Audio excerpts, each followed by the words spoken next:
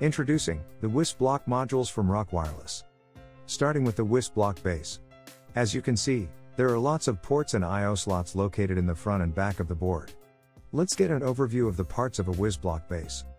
This is the battery connector port and the solar connector port. This is where a WisBlock core is connected, the CPU slot.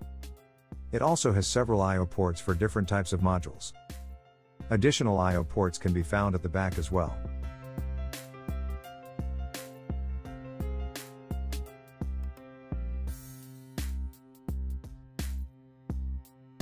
Now let's interface a WisBlock core and various modules, such as 𝗪𝗁𝘀𝗃𝗀 module and I/O expansion.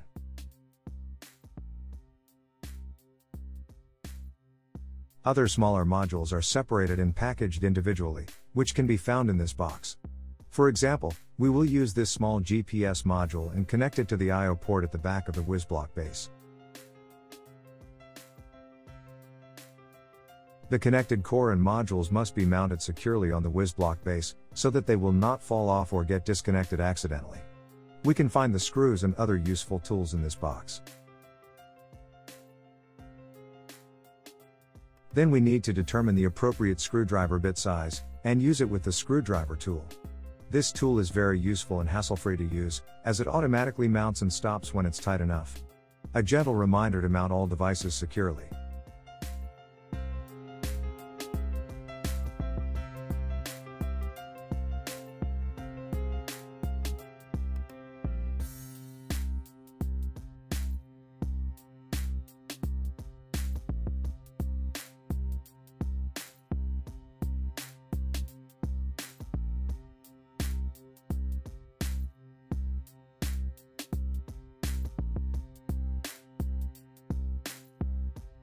We have finished securing the core and modules to the WisBlock base.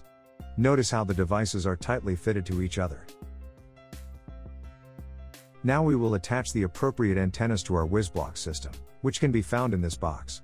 Rock offers various types of antennas for different applications such as GPS, LoRa, and other communication protocols based on your requirements.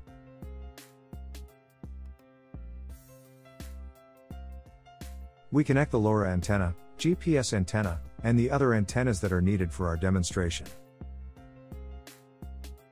Now that we're finished setting up our WisBlock hardware, let's proceed on getting our IDE ready for flashing firmwares.